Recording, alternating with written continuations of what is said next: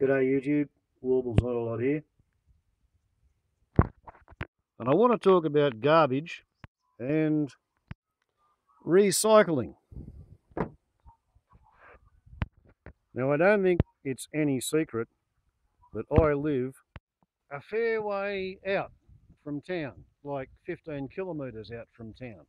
And therefore I don't actually pay any garbage services on my rates because the council does not collect my garbage. They don't collect my garbage, but 35 kilometres away by road in that direction, 8 hours per week, they open the doors of the deep water dump. So for decades, when my 200 litre garbage bin is full with kitchen refuse, mainly plastics, and when the 200 litre drum or 44 gallon drum is full with beer bottles, and it takes about 6 weeks to fill a 44 gallon drum with empty beer bottles, that's about when I would roll the 44 gallon drum, which used to be full of pretty much only beer bottles and glass, onto the back of my box trailer, and after putting the tow ball onto the tow hook, I would drive my garbage to the dump. 70 kilometres round trip, and when it's towing the trailer, this old thing of mine probably gets about 10 kilometres to the litre, so we're going to say 7 litres of fuel. But the thing is, a single man living alone in the forest can actually fill a 200 litre drum with empty beer bottles a lot faster than he can fill a 200 litre garbage tin with kitchen refuse. Of course, at the moment, my 200 litre garbage tin is overly occupied with empty spray cans, a relic of my project to fill the air boom on the Chinese inflatable swimming pool with expandable foam in order to prevent it from ever thinking about leaking again. So under normal circumstances, it would take me about 3 months to fill this 200 litre bin. And here again, the calculation is somewhat askew because normally the milk cartons and the plastic bottles of soft drink, they would all be squashed flat and they would be going into the garbage bin, whereas now they're in with the beer bottles. Why would that be so, do I hear you ask? Well, here's the thing. As of the 1st of December, there has been a reverse vending machine in Glen Innes in the car park at Woolworths. And it has been possible to take beer bottles, milk cartons, plastic bottles, cans to the reverse vending machine and get 10 cents each. So there's been a little bit of discussion about this in the local newspaper. There have been 3 articles in the local newspaper. I can only come up with 2 of them, but here we have give a bottle, get cash back, which outlines the way the scheme was going to work a week before the whole thing started. On the paper closest to the 1st of December, there was another article saying that people were showing up with trailer loads, multiple 200 litre drums full of aluminium cans. And then a week after it had opened, we had a 3rd article, The Economics of Garbage, again by Steve Evans, the senior journalist at Glen Innes. The machine in the Woolworths car park is a bit of an economic engineering. It's designed to make us change our habits by altering the costs and benefits of doing something. If you were about to throw a can out the car window, you might hesitate with the thought of 10 cents in your mind. Or if you were about to put the bottle in the yellow lid bin in the back of the house, you might think, maybe not, I'll go to Woolworths instead. And if you were going to Coles but had bottles, you might divert to Woolworths, bracket, which does not pay or get paid for allowing the facility on its property. So there are a whole heap of economic calculations with consequences. For example, Glen Industries currently sorts the recycled material in Glen Innes. It is collected by a contractor for the council and delivered to their depot. They then sell the sorted material. If the reverse vending machine diverts bottles from Glen Industries, then Glen Industries' income might be hit.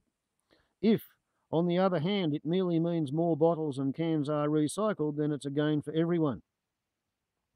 In the past, Glen Industries manager Kylie Hawkins has voiced unhappiness about the way some people and businesses discard all kinds of useless waste in recycling bins. She was not available for comment on the impact of the new scheme at the time of writing. At Woolworths, one recycler had driven his truck from Emmaville packed with hundreds of cans and bottles. He clearly got more money back than the cost of the petrol. But driving only, say, a kilometre with a few cans wouldn't cover the petrol, and it would burn more CO2 than gets saved in the recycling. The economics of garbage, eh? So maybe I'm pretty much a good case study, a pointer to the economics involved for the edumacation of Steve Evans. You see, it goes like this. If you only put beer bottles in the 44-gallon drum, then once every 6 weeks, when you've got 10 cartons worth of beer bottles in the 44-gallon drum, then you get to go to the dump. And that's going to cost you $10 worth of petrol. At the same time, you can cart away about half a garbage bin full of household groceries. Cost of the drinker, $40 a year in petrol to take the garbage to the dump. Below that, scratch your head Maddox, $80 a year to take the garbage to the dump every 6 weeks whenever the 44-gallon drum fills up. However, if you hang on to your cartons, and if you've got somewhere to store cartons full of empty beer bottles, you can actually get 10 cartons in the 44-gallon drum and another 8 cartons in the back of the car. So then you can go to the dump every 3 months or 4 times a year, therefore the $40 a year for petrol. Because at the moment, it's about $1.50 a litre. However, if you can get 10 cents for a milk carton, why crush it and take it to the dump? If you can get 10 cents for a PET bottle, why crush it and take it to the dump? Can't do much about the cordial bottles because they get classified the same as wine bottles or spirits bottles, and because people drink them at home and they don't throw them on the side of the road, therefore they won't pay you to recycle them. Strange, isn't it? They won't pay you to recycle your tomato sauce bottles either, or your Worcestershire sauce bottles. Obi-Wan Kenobi. So in your drinking history, if you're a single person living in the forest and drinking entirely too much beer, you could find that in 3 weeks you've got 4 cartons with 24 stubbies to the carton at 10 cents each. So that's $2.40 per carton. So you've pretty much got enough beer bottles to pay for the fuel to take a load of rubbish to the dump, but you don't need to go to the dump every 3 weeks. You don't even really need to go to the dump every 3 months now, because you've got the extra space in the garbage bin that's been saved by all of the PET bottles and all of the milk cartons that are now going to the recycling. And the recycling machine, the reverse vending machine, it's in town. I go to town 3 times a week. I personally buy my booze at the Woolworths bottle shop. So it's entirely possible for me to take empty beer bottles into the Woolies car park, turn them into money, and then go over to the bottle shop and come home with more beer. I mean, I'm not joking. These 4 cartons are worth $9.60. One of these long necks only pays 10 cents when you recycle it, but they're about $8 each. So this represents pretty much enough fuel money to go to the dump every 3 weeks, but because of the recycling machine. So what it boils down to is that instead of going to the dump every 3 months and having to pay to go there, I can now go to the dump every 4 months purely to get rid of my household garbage, and the whole lot is going to be paid for by the recycled beer bottles, and whatever I get from the milk cartons and the PET bottles, That's kind of like cream, because by hanging on to the bottles and taking them to the recycling machine myself, rather than hanging on to the bottles and taking them to the dump when I got no more storage space, I can actually make sort of 4 times the price of the fuel money involved in taking it all to the dump. So to me, even if I wasn't a greenie, it would seem like a really good deal.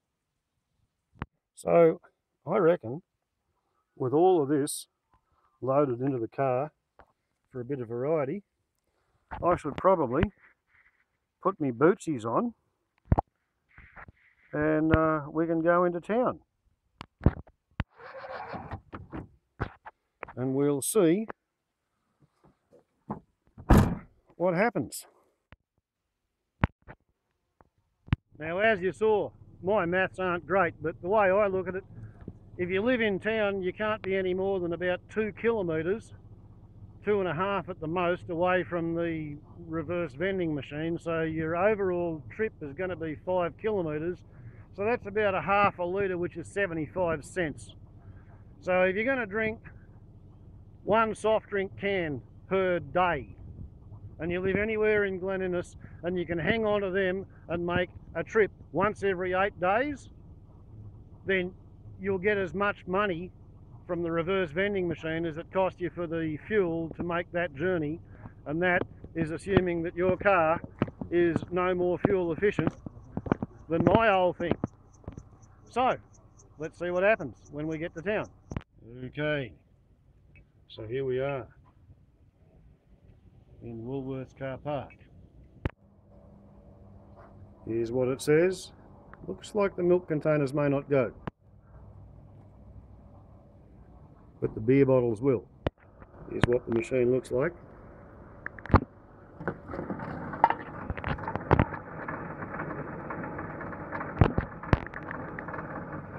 Okay, so soft drink bottles works well.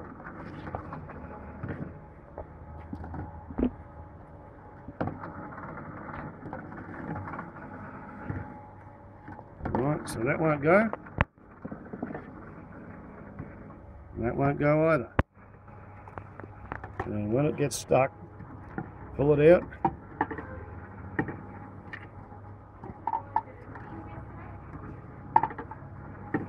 Okay, wrong one. That went.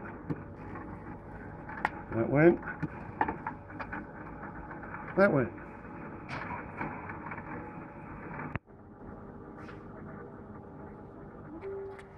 Punch that, and you get a voucher, or in fact 2. Let's try these in the correct hole.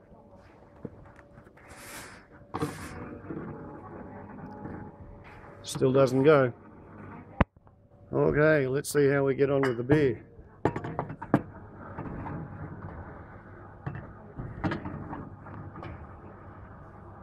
Two bottles, 20 cents.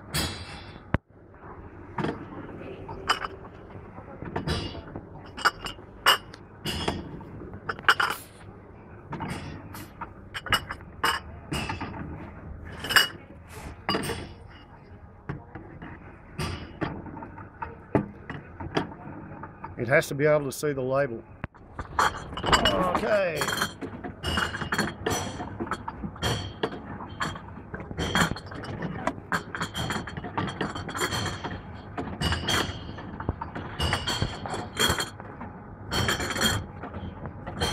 There we go.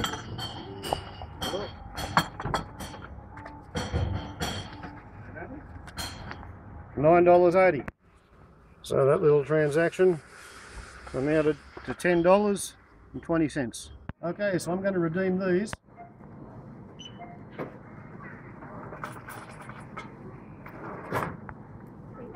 Thank you very much. So here we have, so here we go.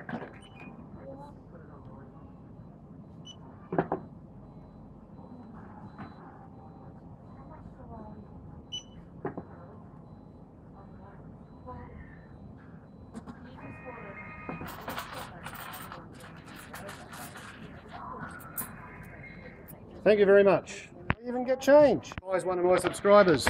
So warbles on like the YouTube. There's the story of recycling and reverse vending machines. Ciao!